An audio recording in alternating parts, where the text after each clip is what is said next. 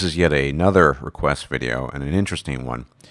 The man who donated didn't tell me whether I should keep his name private, but I think it's almost intuitive that given the information he's revealed that that would be best. But I do think it seems at least plausible that reading off what he wrote to me would give you a little bit of background. So, no name here, but hello Stardust. I just made a donation to you via PayPal. I just wanted to send you something and thank you for all the work you do. I'm a 35-year-old married man with 2 sons. If I had found you 10 years ago, I know in my heart I would not have gotten married. In my particular situation, I am forced to take measures so that in the event I am forced into a divorce situation, my finances cannot be pillaged. And in fact, I would actually come out on top financially.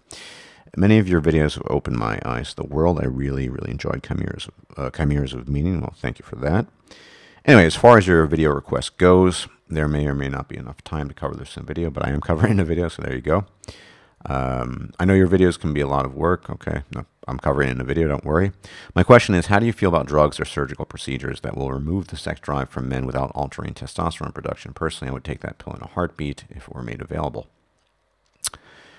Yeah, this is an interesting idea. I hate to break it to you, sir, and I'll talk about why. This is physiologically impossible.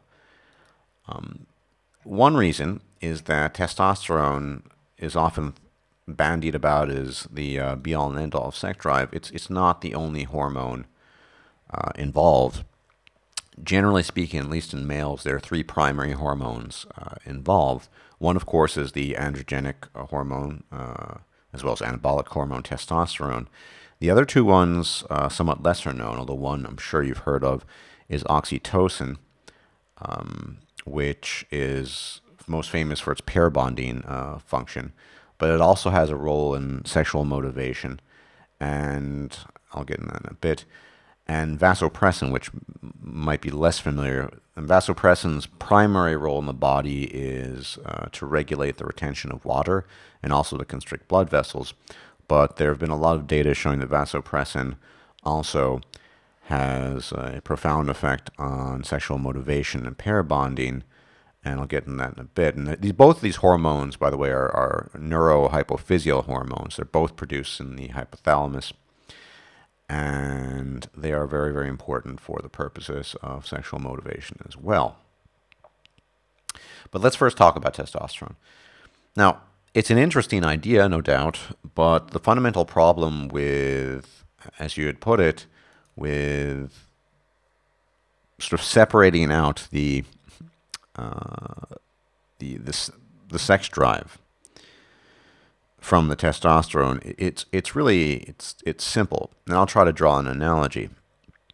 Now, testosterone doesn't just have the properties of sexual motivation.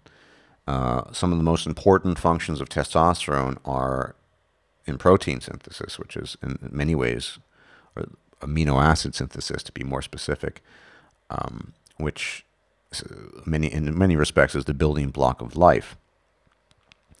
So the anabolic functions of testosterone are very important. Bone density, muscularity maintenance. Testosterone prevents muscle wasting. It's one of the reasons why synthetic testosterone is administered to people who are very ill, and AIDS patients and so on and so forth, among other steroid compounds. And when you're thinking about testosterone and thinking about at least the idea of somehow removing the libidinous qualities of testosterone, the sexual motivation. And mind you, testosterone has very little to do with the physiological, say, erectile function. That's something else. But the motivation, you have to think of a large tower standing on 4 legs. Now imagine what happens to that structure if you knock out that 4th leg, or whatever leg it might be, 3rd.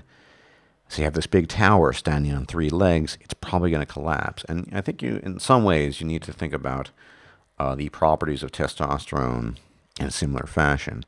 Just to say, if you remove one leg, if you were to remove that one aspect, everything else collapses. Or better put, it's simply not possible, because all the sexual libido, muscle maintenance, protein or amino acid synthesis, Red blood cell production, very important, testosterone for that. These are all core features. You can't get one without getting rid of the others. Now, there are other things you could do. You could keep your testosterone production and block. You definitely could block your androgen receptors, which is to say, these are the receptors that they receive, it's receptor, the testosterone, and they're bound to these. The free-flowing testosterone is bound to these receptors, and without these receptors, in theory, you wouldn't have to worry about a lot of these problems because the testosterone doesn't work. No hormone works without the receptors, the respective receptors working properly. But then again, you have the same problem.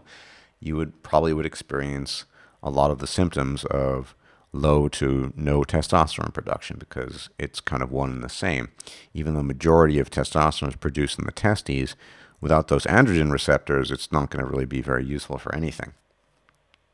More importantly, the two other hormones that I mentioned. Let's first talk about oxytocin. It's much better known, but rather it's definitely better known than vasopressin, which is important as well.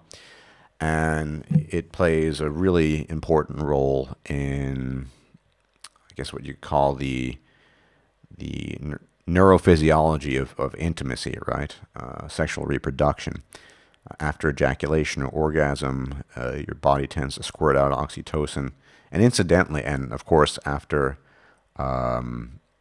giving birth, breastfeeding, and incidentally, the etymology of oxytocin is from oxus, which means fast, and then tokos, and this is ancient Greek, by the way, which means birth. And so swift birth. The ancients knew that there was something going on with that, so hence the compound. So after childbirth, after lactation, breastfeeding, after sex, and this creates this pair bonding effect. What's another thing it does, though, is it increases sexual motivation. There's evidence to suggest that, because it has that effect on pair bonding, it's going to boost your desire for sex the next time, particularly with the same person. It also, of course, induces trust, and there are a lot of weird thought experiments of manipulating oxytocin to sucker people into different deals. It's not entirely clear on what level it's working on in the sexual arousal or stimulation or whatever situation, but there's some factor that's involved with sexual motivation. Now, backtracking then to vasopressin, I think it's more clear rather what's going on with vasopressin. As I said, the neurohypophyseal hormone gets produced in the hypothalamus, and when I say it's responsible for water retention regulation and constricting of the vessels, that makes sense, related, of course, to erectile function if it's involved with the constriction of blood vessels. And the other thing, as I mentioned before, vasopressin has been shown many times, at least in other mammalian species, to have an effect on pair bonding, things like faithfulness, the desire to stay together with the same person, and this seems to be very important for sexual motivation as well. And one thing it's always important to bear in mind when it comes to endocrinology of any system, especially of human beings, is the synergistic effects, synergistic effect, or rather, the synergistic effects. Very few hormones operate independently of each other, which is to say, vasopressin, oxytocin, testosterone are all working with each other to produce this sexual desire. Right? A lot of hormones are only produced in large measure as so-called antagonistic hormones, that is, hormones that are antagonists, opposite in a sense, go down to low levels. I mean, a classic example of this is insulin versus human growth hormone. Human growth hormone can only be secreted in large measures when the body is not producing large insulin. In order to produce that effect, you need to consume very, very few to no carbs, and then you get lots of growth hormone. However, if you eat lots of carbs, you're suppressing growth hormone, and so on. And there are a number of other hormones that function in a similar way. So what I mean by synergistically, there's also that antagonist-agonist. There are also hormones that are agonists of each other. That is, promoters. They promote each other mutually. So this is actually, with all due respect, something that belongs in the realm of fantasy, at least for now. I don't know what's going to happen in 50 years' time. Maybe this is pure fantastical speculation on my part. They will be able to, go down to the molecular level and then find that little component of testosterone and the little component of those other hormones and separate them out. I don't know. This is just me wildly speculating in a totally fantastical way. But above all, I sympathize with your position. I mean, it is a physiological impossibility to isolate these products, these effects from these respective hormones. On the one hand, on the other hand, I know what it's like. I mean, I find sex drive to be irksome and annoying more than anything else. I mean, do I masturbate? Yeah, but that's just to get out of the way, and even that I try to keep to a minimum. It's just not that interesting an activity to me. And of course, there's going to be a lot of variation from male to male. I mean, I have not had sex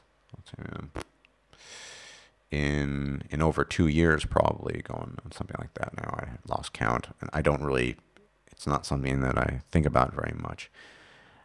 To me, it's a bit analogous to sort of food stuff.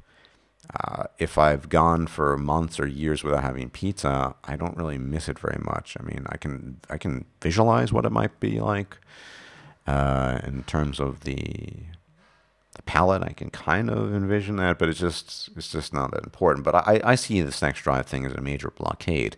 So if this were not just a fantastical notion, I would be all for that. Take the sex drive out, keep all the rest. That would be great. But unfortunately, it doesn't seem scientifically possible or viable given at least what I know about endocrinology, and I've had an amateur interest in endocrinology for a long time.